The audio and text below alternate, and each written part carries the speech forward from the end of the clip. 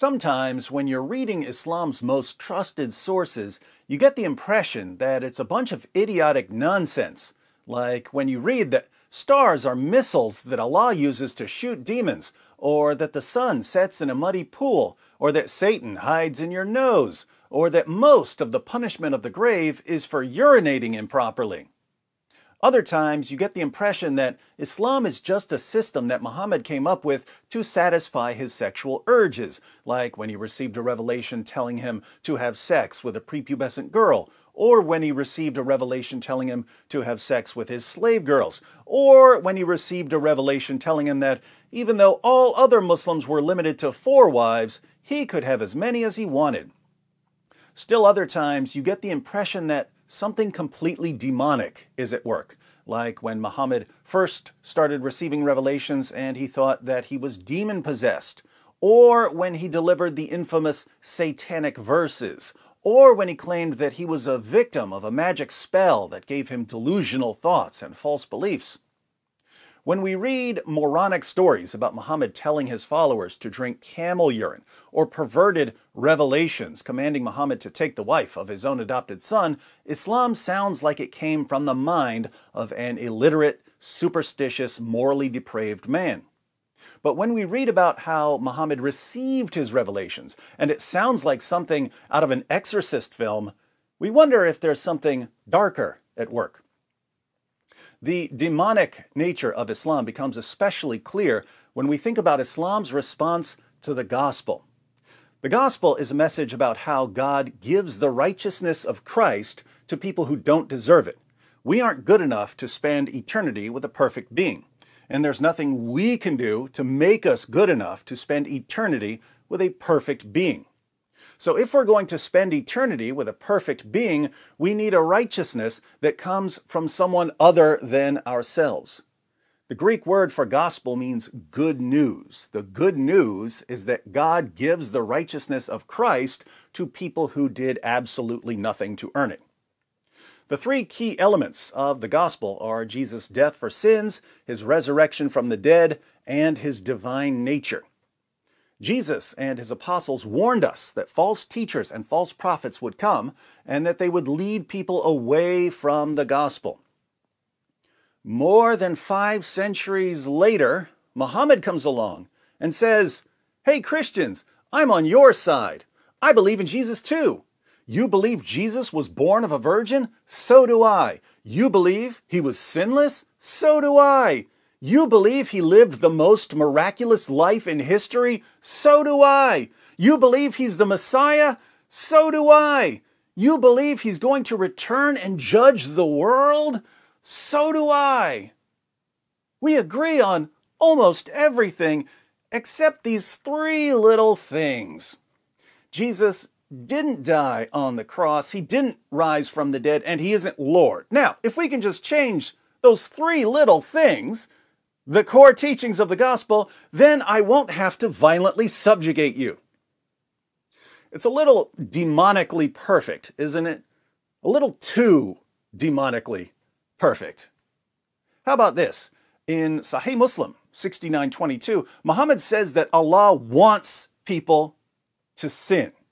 He says, "By him in whose hand is my life," sounds pretty serious, "if you were not to commit sin, Allah would sweep you out of existence, and he would replace you by those people who would commit sin and seek forgiveness from Allah, and he would have pardoned them. So if you don't sin, Allah will destroy you, because he can't forgive you if you don't sin." Notice 2 things here. One, if human beings hadn't sinned, Allah would have destroyed us for not sinning. But according to Islam, why did human beings end up sinning? Because Satan tempted us. If we hadn't sinned, Allah would have destroyed us, but we did sin, thanks to Satan. So Satan saved humanity by tempting us to sin. Who's the real savior in Islam? Satan. 2, if Allah wants us to sin, and he's so enraged when we don't sin that he'll destroy us, who is Allah's ultimate enemy? Someone who refuses to sin. Who's that, according to Islam?